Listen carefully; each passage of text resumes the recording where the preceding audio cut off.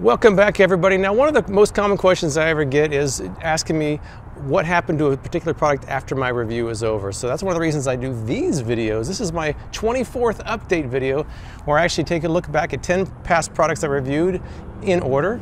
And I'll let you know if I continue to use them or not, how they went, or if I use them at all. So if you missed the original video, this is kind of a quick recap. And if you did see it, this will let you know if I continue to use it afterwards or why I didn't. But let's jump right into it with update number 24.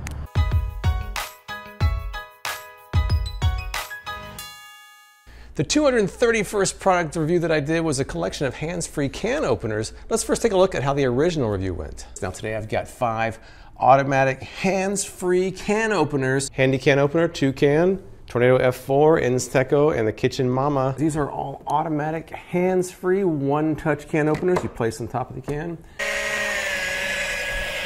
Okay, that's good.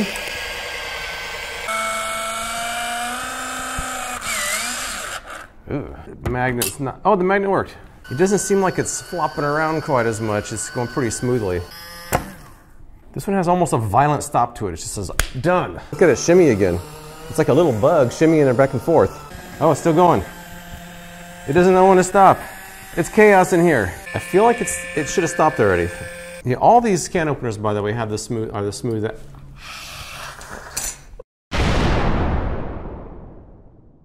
Only about half of the time these magnets work, it seems like, even on any of them, not just this one. The good news is that I just opened 20 cans and I didn't have any failures. The bad news is that I have to try to pick an order for these. So in the end, I never really used any of these very much after my original review. I left them out, but nobody ever reached for them when they needed to open a can. Most people would either reach for the manual can opener, which I really did like, this KitchenAid one, or this 10-year-old workhorse electric can opener by Black & Decker that actually kind of is hands-free. In fact, I'll show you how it works. I just load it in here. Hands-free.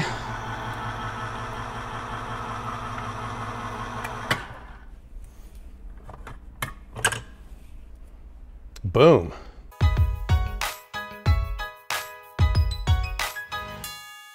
The 232nd product I reviewed was Airwirl. This is a $159 personal heating and cooling product. Let's first take a look at how my original review went. Today I've got the Airwirl, which is a personal heating and cooling device. So far it's feeling, it's all right. I can feel it. It's not as cold as I expected it to be. It's certainly working. I guess I wanted it to be a little bit more powerful than this. So the air is cool if you want to go by the back of the unit there. I feel warm air. I mean, not that warm. It's warmish. I guess it's kind of warm.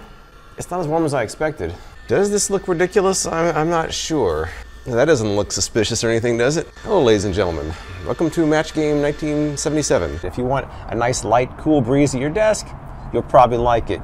If you want to offset the sweltering desert heat, you might not. So since my original review, the price of this has dropped from $160 down to $40. And there's been some other kind of knockoffs that have appeared on the store shelves, including an As Seen on TV product version that my friend Kathy from the 2 Cent Chick did review. I'll link hers as well in below. But I didn't really feel like it worked. I never really used them much because I didn't feel like it provided much of a benefit. To me, it feels like an idea that still needs to be fleshed out a little bit. I feel like the Airwirl, maybe 2.0 if it ever comes out, would be something to look for.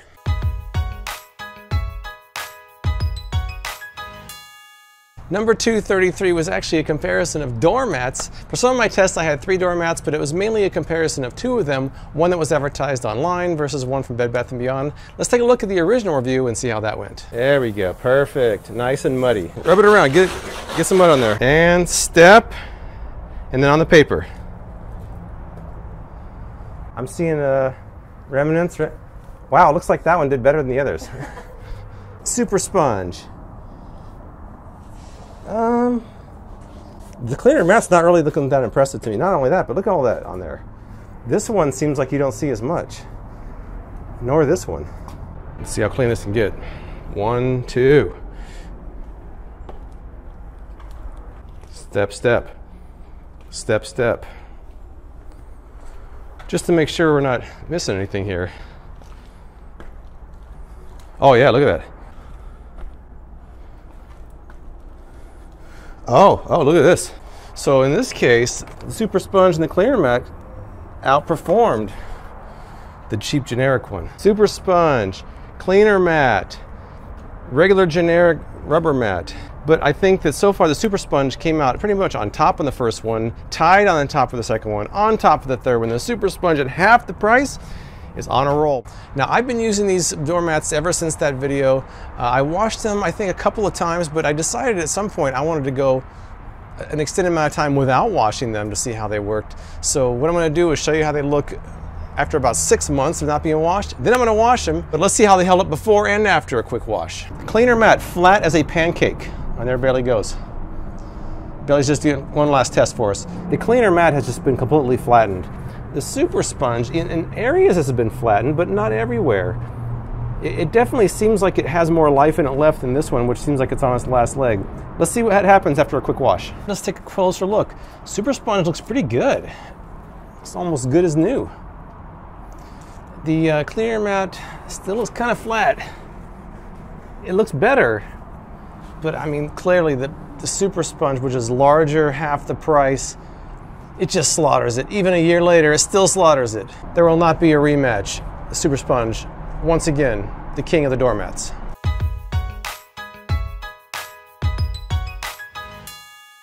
For my 234th video, I did a collection of gadgets that work. And usually when I do a collection of gadgets, I might use one long term, but in this case, I still use 4 out of the 5 items that were in that video.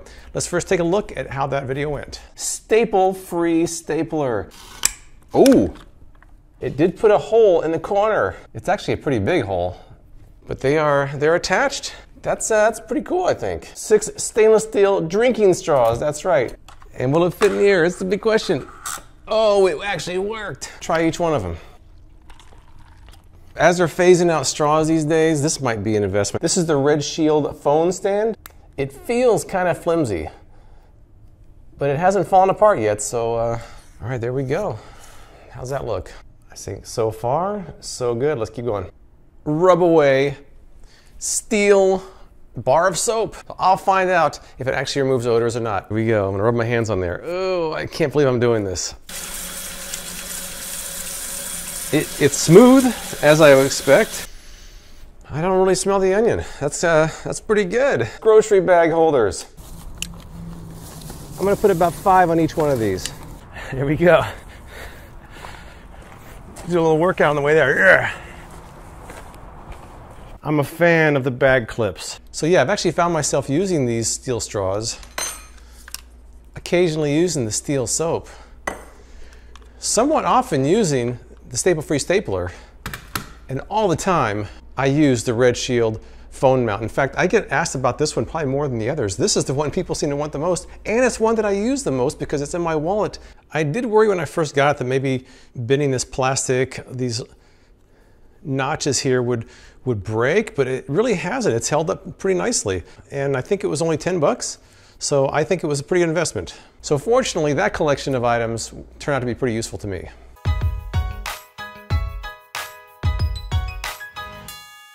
The 235th product review I did was a collection of gadgets that kind of work.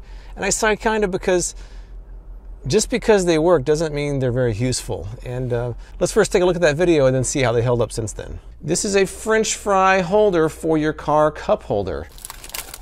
Oh, I kind of have to smash the side. Oh, it works. It works pretty good. The medium fry from McDonald's. Oh, that beautiful fit. What a perfect fit. This is a pair of sunglasses that helps you find golf balls easier.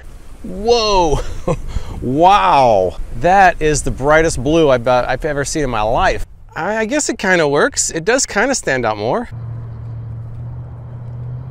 Is it better without the glasses or not?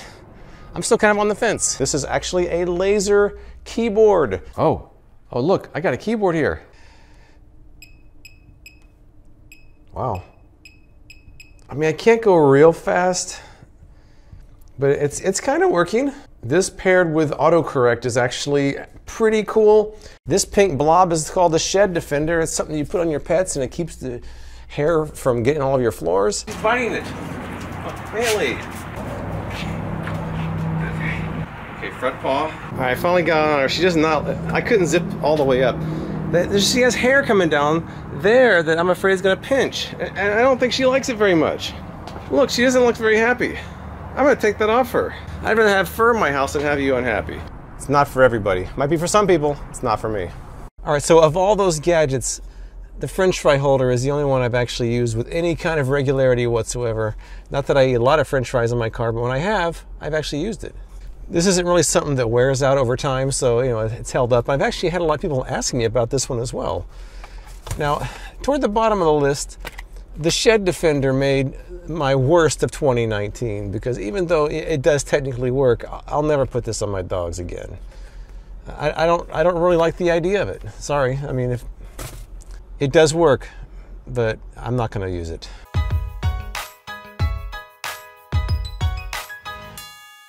Number 236 was the $300 Embr Wave. This is a device that attaches to your wrist. It has a cooling plate and a warming plate on there that supposedly gives you a sense of well-being and it relaxes you, keeps you cool or warm. Here's some scenes from my original review. It has almost a fingerprint pattern to it. You can plug this in and download the app. I like this kind of cool green pulsating glow it emits when it's charging. Embr Wave on the inside of my wrist, I feel like it's kind of hitting, so I was kind of lifting my hand up in a very awkward position to type like that. I guess you can wear it on the top of your wrist like a watch, but they say to wear it on the inside of your wrist. Oh yeah. I don't know why I couldn't get in the cold. It's still warm and I don't feel like my cold wrists are really making me feel any colder. I think most people are not going to spend $300 on this. Sorry, I don't think they will. 15 bucks, 300. It's really hard to justify that kind of expense for something like this. So as with most products I review, I try to keep using it. I just didn't see much of a benefit. To me, it kind of was more in the way than anything because it's kind of clunky to be attached to your wrist. And you're supposed to have it on the underside of your wrist like that it really seemed like it got in the way. To me, this is a product that suffers from OP syndrome, overpriced and overpromised.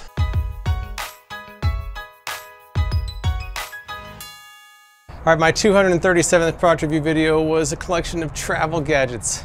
Wow, do I miss traveling. But that's beside the point. That was kind of a collection of some newer and older travel products, so let's first take a look at how that video went. 7-in-1 multifunction tool pen. Maybe it's not good for heavy-duty jobs here. No, that's not turning.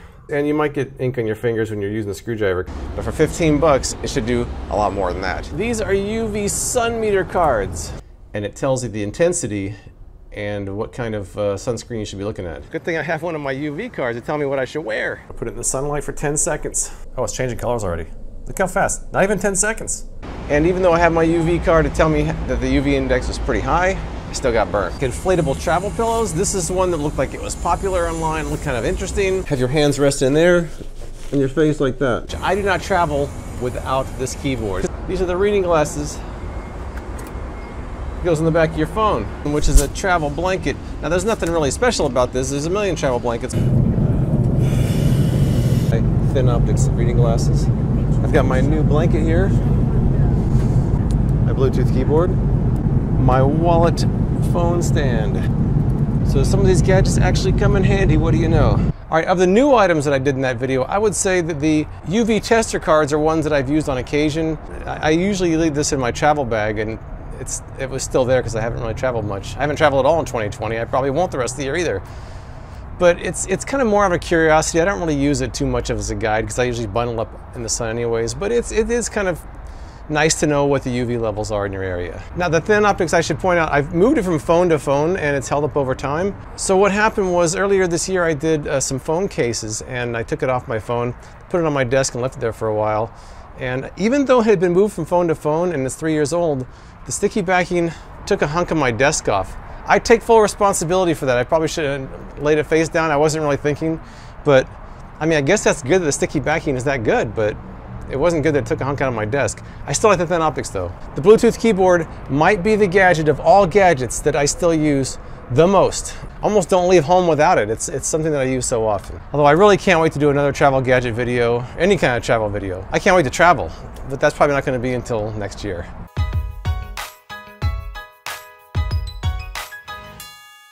Number 238 was a collection of car gadgets. Let's check out some scenes from that video. But this is actually a trash can for your car. Really all you have to do is just put it over the headrest like this, and then we have the liners that came with it. Oh, it's trash back here. One person's gonna have the dry bin right in their face. It's called the Super Clean. Oh, it feels very slimy. Is this just that slime they sell for kids and they're just repackaging it for something else? Oh, wow, I mean, it seems like it's picking up the dust. All right, let's try this. Blip. It's getting gunk off of there for sure. Luminous coasters for cars. A bottle of water being there, that's cool. I like that a lot. But what they don't show is other things. How about a can of soda? Not quite as impressive as the bottle of water. These are these atmosphere car lights. My passenger side in the front.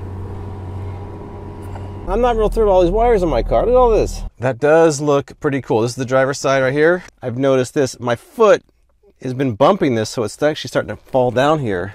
I like the effect, but the adhesive's not very good. See, this one has not been falling off. I think maybe because it's out of the way of people's feet. When I point out the remote control, I've not been able to get to work. Try taking the battery out, try putting a new battery in.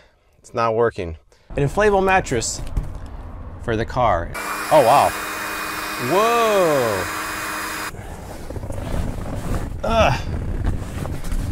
I guess it's comfortable. I do feel like everything's kind of slightly sloped that way. All right, I'm actually laying in my back seat right now. It's actually quite comfortable, I must say. And there it is in the back seat of my car. Pretty comfortable. So of all of those gadgets, the drive bin is the only one that I actually still use. And I don't even buy the refills. I just use store bags. And they work fine. The coasters I actually used for a while, but eventually I stopped using them and took them out of my car because to have to take them out of the cup holder and turn them on, it just seemed like it was more work than it was worth, especially for something that most cups would actually block the light for. As far as the blingy lights goes, those did not hold up very long. The stickiness gave out quickly, and I don't know why. I've left them in my car for this video just to show you that they're just kind of all sitting there in my car. I've left them in here. They still light up. Unless you want to reinforce them with some stronger tape, it's not really something that held up very well over time. And now this video's over, I'm finally going to take these out of my car once and for all.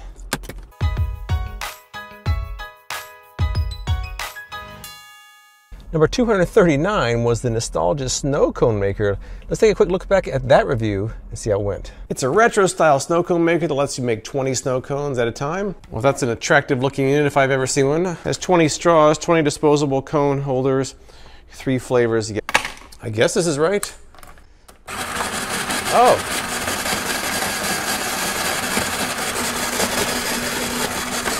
Oh, wow. I'll show you close up here. Oh yeah, this is legit, man. They give you the straw of these cool scoops at the end, which I used to have when I was a kid. Wow, that brings back memories. It's not as fine as shaved ice, but it's certainly good enough for a snow cone. Look at him over there, the purple penguin, paying $5 for a snow cone. Well, we used our snow cone maker all last summer, and it didn't cost us anything after our initial investment. The consistency may not be exactly the same as a high-end snow cone, but at that price, it's something you can make at home. It's probably a pretty good deal for most people, I think. I never had any issues with it breaking down. I never had any issues with any function of it. We actually found that it worked pretty well. So I think the nostalgia snow cone maker, once you get past the initial investment, is actually a pretty good deal.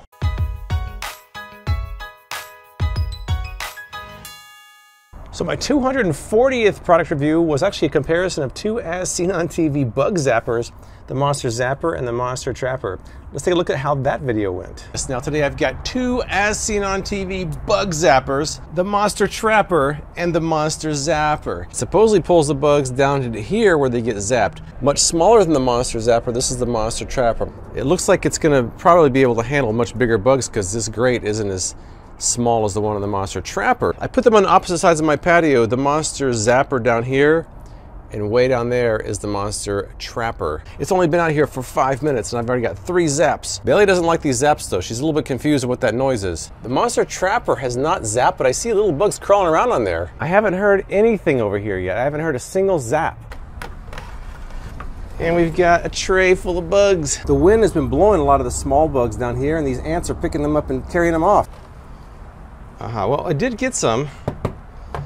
Not that many. Right now, the Monster Zapper is attracting all kinds of bugs. It's getting a lot of activity over there. The Monster Trapper, not so much. So yeah, in the end, I put the Monster Trapper away, never used it again. The Monster Zapper I used all through last year, and I put it away when the cold weather came in. I only used it briefly this year because Bailey's actually afraid of it. Every time it zaps, she gets scared. So I think that most people that buy the Monster Trapper might be disappointed, but most people who buy the Monster Zapper, they'll probably like it. All right, so that's it. I think that of this group, the phone stand is probably the best one of all the new items I reviewed. But I also, the Bluetooth keyboard is probably the item I've used more than any of them, more than anything I've ever reviewed.